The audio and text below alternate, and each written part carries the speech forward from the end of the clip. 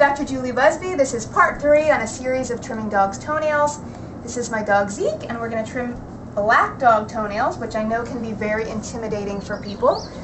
However, just like the light dog toenails, there are objective landmarks that we can look for so that it's not a guessing game of how far we're going to cut. Obviously, the ultimate goal is that we get a quality nail trim and not hurt the dog in any way. So again, we're going to pick up the paw and we're going to make the first cut very vertically. Good boy, Zeke.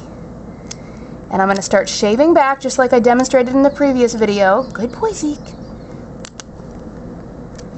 Good boy.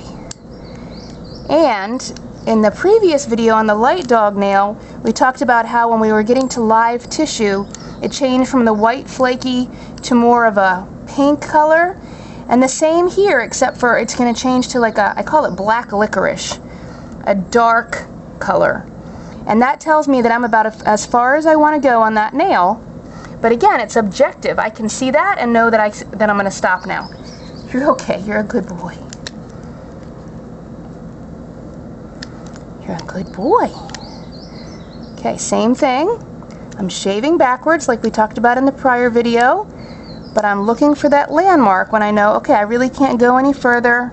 I now have, I can clean up the edges a little bit more. I can clean up the sides, but I just can't take any more off the front of the nail because I've got this black licorice type appearance. Good boy. Good boy. And again, one of the reasons I love these nail trimmers is because I have great control compared to the guillotine style nail trimmer. I can literally use them to just shave off what I want to shave off and not have to, and have complete control.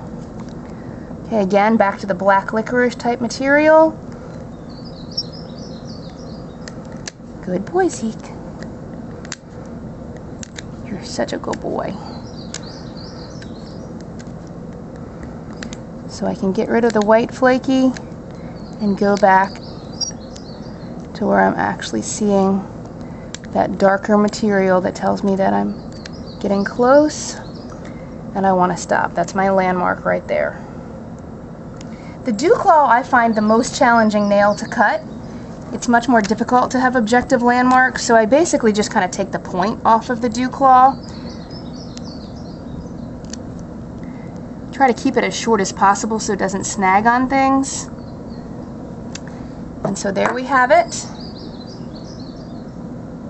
Again, for this dog, it's as short as I can get without causing him any pain.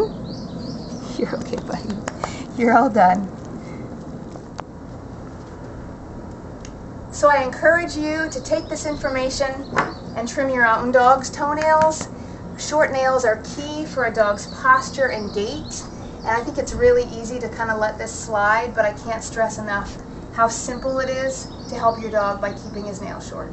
Thanks.